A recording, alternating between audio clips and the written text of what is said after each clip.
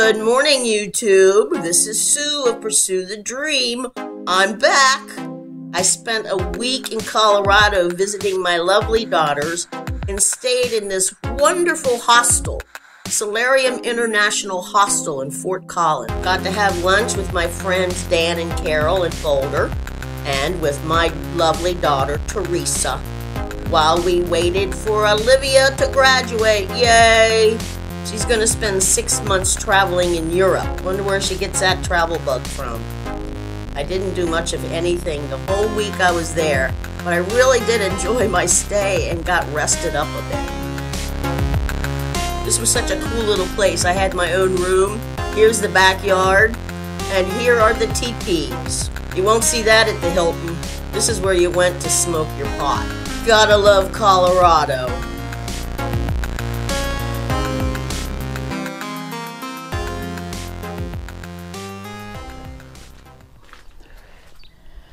Okay, I'm starting to move things into the van. So I couldn't get this chair taken out.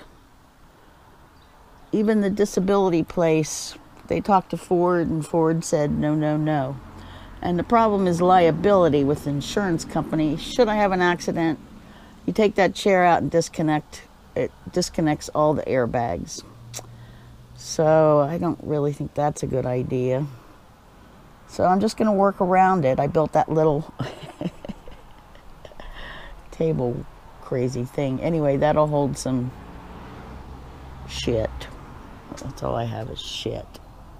It's incredible how little I have and yet how much it looks like when you go to put it into a van. Van's different. I mean, the RV didn't have a lot of space, at least in my mind, but it had more than this. So I have all my clothes under there. This is my whole living space right here. I've got a couple feet. That'll be out of the way, but not much. And I like this chair. I would like it better if it folded up, but it's a nice solid chair. And if nothing else, I need a place to sit. Because, you know, when I sit, okay, so I have camping stuff in this area above that wheel well. A tent. I tried to cram a sleeping bag in there. My noodle. Lots of tarps. I actually have more tarps. I have lots of tarps. Because I'm getting ready to work on I haven't done the building a tarp thing yet. I guess I'll wait until I get to the beach to do that. I'll have plenty of time.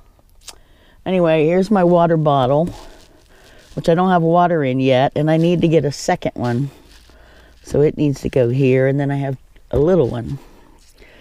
But I might move this over so that the pump, here's the pump, I haven't put it on yet. There's a spigot so that the spigot would hang out onto that other side, but those are little things that I'll do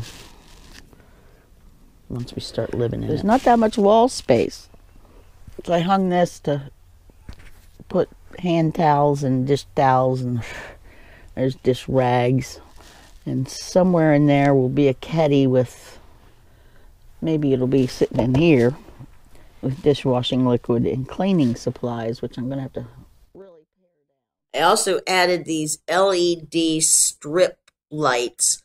They just sort of roll out. They're really bright, but I like them.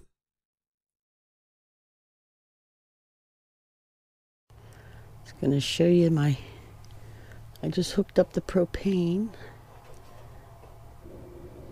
and it works. Look how bright it is in here with those lights. So the next thing I did was get the refrigerator hooked up. It actually took a lot longer than I had planned.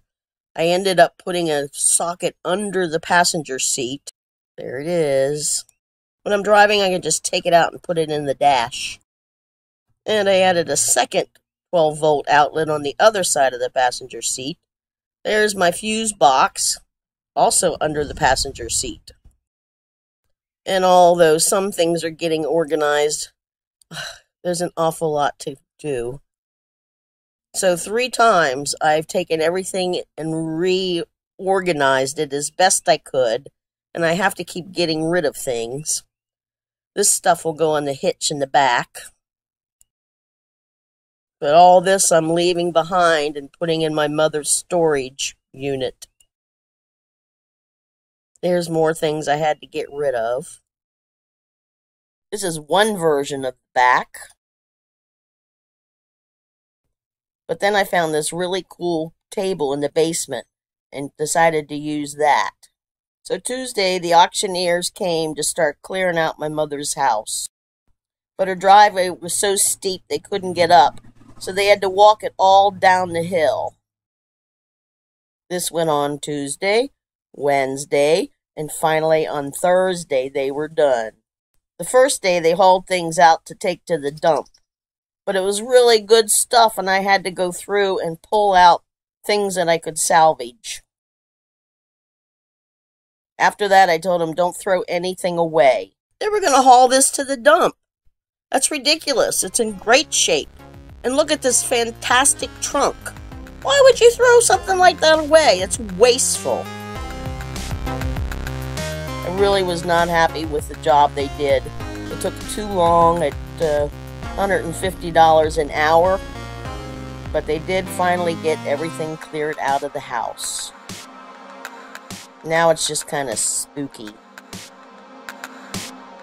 So all that was a little sad and maddening, but I have good news. Faith has been sold. This is Chelsea and Allie.